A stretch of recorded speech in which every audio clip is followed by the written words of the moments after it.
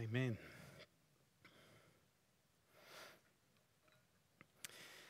Christ is all. He is all that you need. Is that true? A few amens. It's good to hear. Do we actually live that way? What do you really need in order to be happy, to be satisfied in life? Is Jesus really all? Well, this is the message of Colossians. We've had a couple of weeks just at the start of the letter, and it becomes clear as you go through that this is the message of Paul, that this is all about Jesus Christ. He is all and in all. You don't need Christ plus the law. You don't need Christ plus some other philosophy, as perhaps the Gentile opponents of this church are telling them.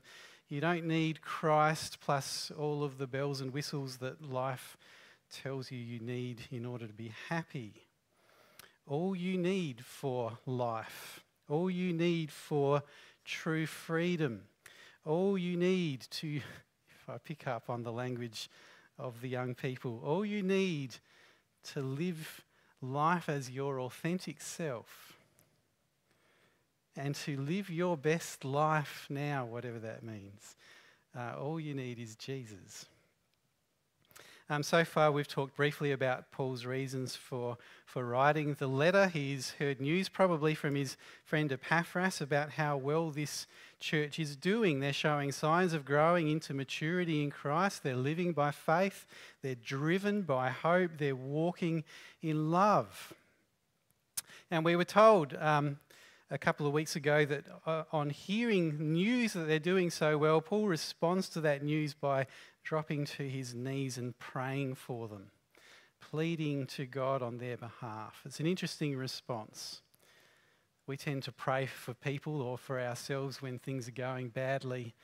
No, Paul hears that they're going well. So he drops to his knees and he prays. And there were two parts to that prayer: that they might be filled with the knowledge of his will in all spiritual wisdom and understanding, so that they can walk in a manner worthy of the Lord, fully pleasing to him, bearing fruit in every good work and increasing in the knowledge of God. Last week I was up at the Kersbrook Church of Christ, and I shared from that same passage, and I talked about what it means to know the will of God and to walk in the will of God, and explained using that passage in Romans 12 verse 2 that the will of God really isn't about where you should work or whether or not you should become a missionary or any of those things. The will of God is that you live in a manner that's pleasing to him, that's acceptable to him, that you grow up and mature. And it was really lovely because I had a couple of ladies in their 80s come up to me afterwards and say, "Oh, for the first time in my life, I know what God's will for my life is." That's fantastic. Never too old to learn. But this is God's will for your life, that you walk in a manner that's worthy of him. That's his first prayer. The second prayer was that they would be strengthened with all power according to his glorious might for all endurance and patience, with joy, giving thanks to the Father who has qualified them to share in the inheritance of the saints. That's a beautiful little end to the prayer there. But his prayer, he clearly sees, now that the church is growing and maturing, that there will be a time of testing. So his prayer is that they will be strengthened with all power so that they can endure and that they can be patient, but that they would endure it joyfully, knowing that whatever comes their way, their salvation is secure in Christ. What is it that the Colossians have to give thanks for? Well, you finish with verses 13 and 14. He has delivered us from the domain of darkness and transferred us to the kingdom of his beloved Son, in whom we have redemption, the forgiveness of our sins. This is the reason why in our church tradition we come back and celebrate communion every week. We need to be reminded. We need to make sure we never forget the redemption that we have in Christ, because that's what gives us the joy that we need to endure. So having given us this beautiful little summary of what Christ has done for us, he now breaks out in this next passage into what has been described by some as a hymn of worship. Whether it really is a hymn or not is hotly debated. It makes no difference to us whether it is or not. But I'll read now from Colossians chapter 1, verses 15 to 23. He is the image of the invisible God, the firstborn of all creation. For by him all things were created, in heaven and on earth, visible and invisible, whether thrones or dominions or rulers or authorities, all things were created through him and for him. He is before all things, and in him all things hold together, and he is the head of the body, the church. He is the beginning, the firstborn from the dead, that in everything he might be preeminent. For in him all the fullness of God was pleased to dwell, and through him to reconcile to himself all things, whether on earth or in heaven, making peace by the blood of his cross. And you, who once were alienated and hostile in mind, doing evil deeds, he has now reconciled in his body of flesh by his death, in order to present you holy and blameless and above reproach before him. If indeed you continue in the faith, stable and steadfast, not shifting from the hope of the gospel that you heard, which has been proclaimed in all creation under heaven, and of which I, Paul, became a minister. What glorious words. It sounds a little bit like a hymn. It's certainly good material if you want to write a hymn sometime. This glorious gospel that Paul preaches, well, here's a great summary of it. You can hear, even in this translation, that this is a single sentence. You get a sense in Paul's letters that sometimes he gets a little bit excited, and some of his sentences just roll on and on and on. It's a single thought as one thing flows into the next.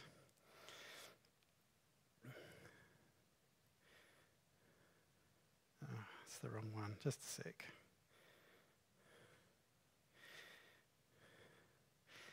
He is the image of the invisible God. Think about that for a minute. Is there something a little bit strange in those words? How can you be the image of something that's invisible? Well, I think there's a helpful little hint for us here. What does it mean to be made in the image of God? It doesn't really mean that you look like God. In the ancient world, the image of God can mean really two things. It can mean the king, who is often described as the image and likeness of a particular deity. Or the most common way the word is used is it's a statue. We're told all of the time in the Old Testament about false images. In Daniel chapter 3, King Nebuchadnezzar made an image of gold whose height was 60 cubits and its breadth 6 cubits. He set it up on the plain of Dura in the province of Babylon. The image of a god is the representation of the god, not simply a representation in terms of this is what the god looks like, but it represents the reign and rule of that god in that place. Now, we're told in Genesis chapter 1 that we were made to be the image and likeness of God. He made us to represent him and to rule over the creation on his behalf. But God's image in Genesis chapter 1 is not a statue, it's living and breathing. And instead of putting the image into the sanctuary of a temple, the image of God is placed in a garden. Now, having said that, there is language in this description of that garden that makes it sound a bit like a temple. In Genesis chapter 2, it talks about the rivers. A river flowed from the garden. A river watering the garden flowed from Eden. From there it was separated into 4 headwaters. The name of the first is the Pishon. It winds through the entire land of Havilah, where there is gold. The gold of that land is good. Aromatic resin and onyx are also there. Now, these 3 things, gold, aromatic resin and onyx all have something in common. They're all items that were used in the temple. Gold was used to overlay a lot of the carvings and different artifacts that were used in the temple. Aromatic resins, a resin is like the sap of a tree, so aromatic resins, they're smelly resins. Frankincense and myrrh, aromatic resins, used in worship, which represent the prayers of the people as they rise up to God. Onyx, I think onyx is one of the stones used in the breastplate that the high priest wore, but there are also two stones of onyx. That's a bit of a... Anyway, two onyxes, which had the names of the 12 tribes of Israel carved into them, and they stood in the temple. So the garden is really being depicted as a temple. The image of God is in the sanctuary. Later on in Israel's history, when they in fact have a temple, there's something quite unique about the temple in Jerusalem compared with temples that you would find elsewhere in the world, and that is that in the sanctuary there is no image. Well, why not? Well, because God made us to be his image, but sin has made it so that there is no one fit to serve as God's image. So if you were able to go into the Holy of Holies, what would you find in the place you would expect to find the image? Well, what you would find is a box called the Ark of the Covenant. And inside the box you would find the law. There is no one able to stand as God's image, and so God represents himself through his word and through law. But Paul tells us now that Jesus Christ is the image of the invisible God. In the temple, only the high priest can enter into the Holy of Holies once a year on our behalf. He can represent us to God. He can represent sinful humanity to God, but he can't remain there. He can't represent God to us. But now, for the first time since Adam and Eve were kicked out of the garden, there is an image fit for purpose. Christ fulfills the role for which God made us all. He is the King, the perfect representative, the one who speaks the words of God and acts on God's behalf, reigning and ruling over all creation. So he is the image of the invisible God, the firstborn over all creation.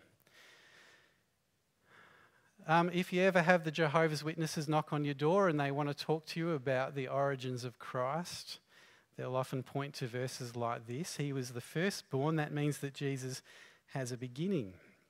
Well, next time they come and knock on your door, see if you can remember this. Most of the time, firstborn literally means the first one born, but not always. Psalm 89 is a psalm about the covenant that God made with David. Do you remember that covenant? 2 Samuel chapter 7. That's one of those passages of the old scripture that you should have etched into your brain. You know where to go and look for it. Part of the covenant goes like this. God speaking through Nathan, isn't it? Through Nathan the prophet to David. When your days are fulfilled and you lie down with your fathers, I will raise up your offspring after you, who shall come from your body, and I will establish his kingdom. He shall build a house for my name, and I will establish the throne of his kingdom forever. I will be to him a father, and he shall be to me a son. Those words are echoed in Psalm 2, the coronation psalm. Words that were read out to every king as the crown was placed on their head. As for me, I have set my king on Zion, my holy hill. I will tell of the decree. The Lord said to me, you are my son. Today I have begotten you. Now, Psalm 89 is about God's covenant with David and with his descendants. And in this psalm it says, you have said, I have made a covenant with my chosen one. I have sworn to David my servant, I will establish your offspring forever and build your throne for all generations. And then as we get down to verses 26 and 27, it says this, he shall cry to me, you are my father. my God and the rock of my salvation, and I will make him the firstborn, the highest of the kings of the earth. You see, firstborn doesn't always mean the first one born. David was the youngest of his brothers, but God will appoint him the firstborn, the one who will inherit the throne, God's own son. So he is the image of the invisible God, the firstborn over all creation. Doesn't in any way imply that Jesus has a beginning. It means that Jesus is the one appointed by God to reign. Jesus is God's king. For by him all things were created in heaven and on earth, visible and invisible, whether thrones or dominions or rulers or authorities. All things were created through him and for him. You almost need to stop and take a deep breath to try and absorb all of that, don't you? By him all things were created. Literally says in him. Is this depicting Jesus as the instrument of creation? John 1 tells the same story but uses different words, doesn't it? Genesis chapter 1, God said, "Let there be light," and there was light. God spoke and it came into being. So in John chapter 1, we hear this: "In the beginning was the Word, and the Word was with God, and the Word was God. He was in the beginning with God. All things were made through him, and without him was not anything made that was made." Jesus is the Word. He is the one through whom God created everything. In him, this little phrase, it's a very significant little phrase for Paul, and not just Paul, you actually find it in most of the New Testament writers. In this little passage, in him all things were created. In verse 17, in him all things hold together. And in verse 19, in him all the fullness of God was pleased to dwell. Did you know that this little phrase, in him, is the most common way that the New Testament describes what it means to be a Christian? 2 Corinthians chapter 5 verse 21.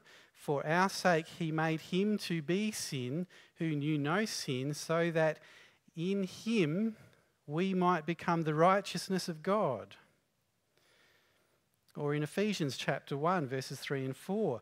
"Blessed be the God and Father of our Lord Jesus Christ, who has blessed us in Christ with every spiritual blessing in the heavenly places, even as he chose us in him before the foundation of the world, that we should be holy and blameless before him." Jesus is the source of our life. We live in him. But what's interesting here, that it's not just us, it's not just those who are being saved. The whole creation has its origin and its life in him. "For by him all things were created in heaven and on earth." Sounds like Genesis 1 again, doesn't it? In the beginning, God created the heavens and the earth. Visible and invisible, the physical and the immaterial. This is probably a way that Paul is saying to the Colossians, who live in a very polytheistic world, that they're surrounded by other gods. Well, even if there are other gods, if there are angels and demons, he made them too. So why would you give your attention to them instead of to him? Thrones and dominions, rulers and authorities. Some want to divide these into two categories and suggest that thrones and dominions refer to heavenly powers, the invisible. Rulers and authorities to earthly powers, the visible. Maybe. It makes little difference. The point is that all of them, whether visible or invisible, they were all made by him. So they matter. Don't simply dismiss them as irrelevant, but they don't matter more than him. And they are all subject to him. All things were made through him. Well, that kind of summarises everything that's been said so far, but then he adds a little bit at the end. All things were made for him. He is not only the source of all creation, he is the goal of all creation.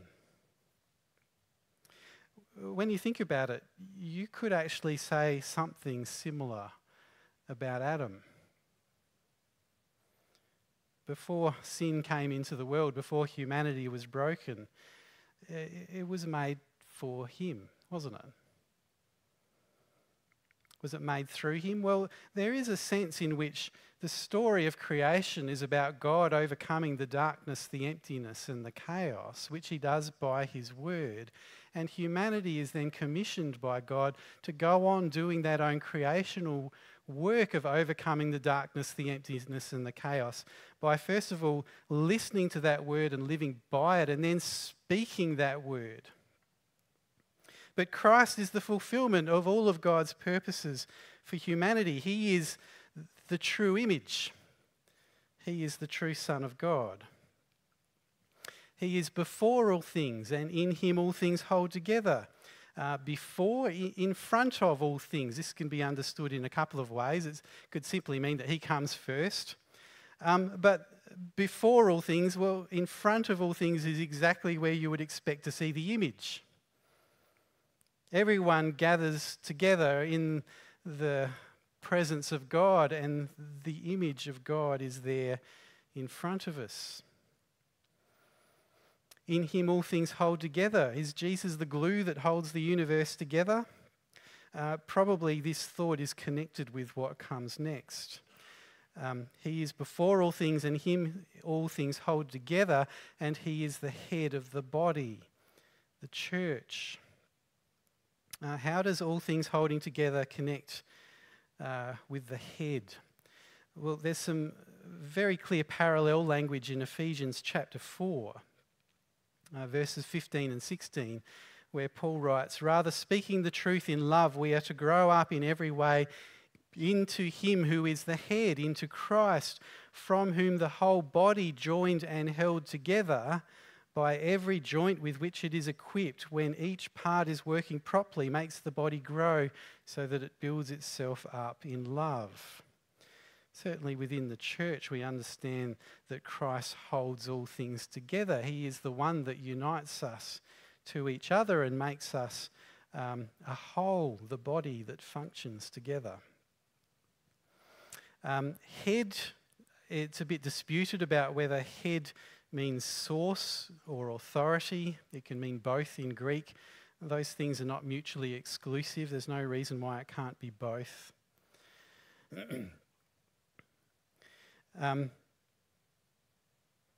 I pointed out while we were having communion that the language in Ephesians 4 and 5 describing Christ and the church and husbands and wives is borrowed straight out of Leviticus chapter 1. So Christ as the head is the sacrifice, or at least the first part that is severed so that the whole thing can then be presented holy and without blemish before God as the sacrifice. Sacrifice is true authority. He is the beginning, the firstborn from the dead, that in everything he might be preeminent. The beginning here translates the Greek word arche. It can mean first, or it can mean chief. You've heard of an archangel. He is the most important, the chief. The one who's been given authority. Firstborn from the dead. Firstborn takes up both meanings here. The first to rise from the dead, so in a sense he's the firstborn, kind of in a literal sense.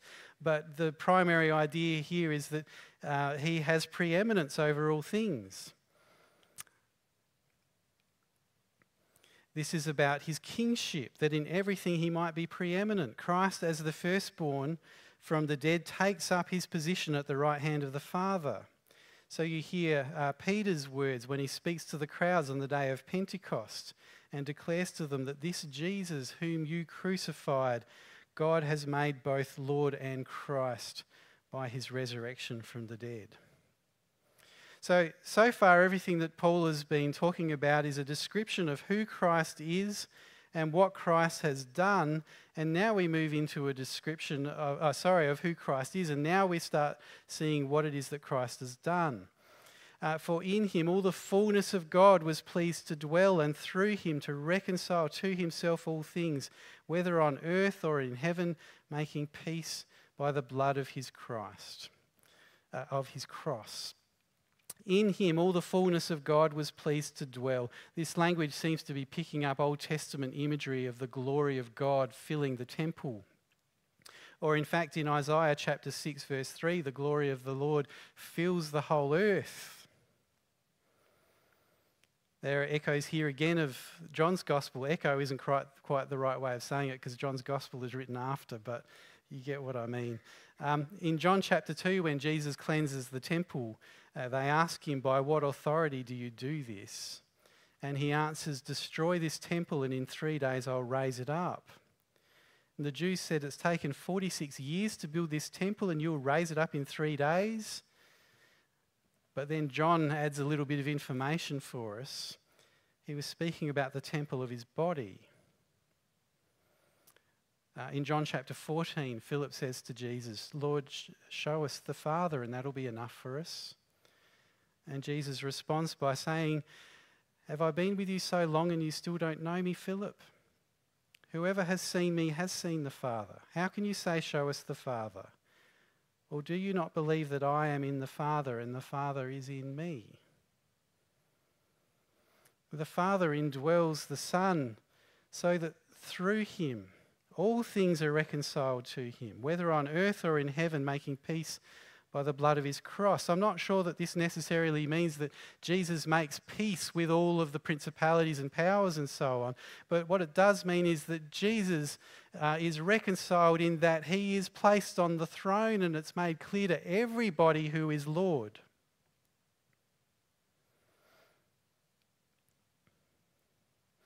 The result of Christ's work of reconciliation is that we have a glorious hope. Just as you who once were alienated and hostile in mind, doing evil deeds, he has now reconciled by his blood of flesh, by his death, in order to present you holy and blameless and above reproach before him.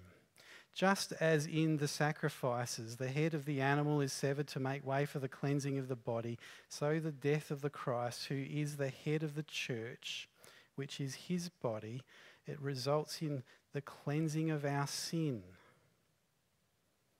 So that just as the sacrifices are then presented holy and without blemish to God, you can be presented holy and blameless and above reproach before him. Now, this glorious description of Jesus and his work finishes with a subtle word of warning to the Colossians in verse 23. If indeed you continue in the faith, stable and steadfast, not shifting from the hope of the gospel that you heard, which has been proclaimed in all creation under heaven, and of which I, Paul, became a minister. The message is simple and straight to the point. Christ is all. Jesus is the image of the invisible God, so stay away from all of the other false images. He is the firstborn over all creation, so you owe him your allegiance. By him all things were created. He alone holds the power to give life, so don't go looking for it elsewhere. He is the head of the church. He gave himself in sacrifice to make you clean, so keep your eyes firmly fixed on him. There is no other way. There is only Christ. Christ is all. Let's pray. Thank you, Heavenly Father, that Jesus is all that we need. Thank you that by his resurrection from the dead, you have appointed him to the highest place. Thank you that his sacrifice has made it possible for us to enter into your presence. And we long for that glorious day when we will stand in your presence and see you face to face, when we will know even as we are fully known. Help us to rejoice in this hope in all of the circumstances of life. Never let us take our eyes off the hope that you have prepared for us. And thank you for the gift of your Son, who is all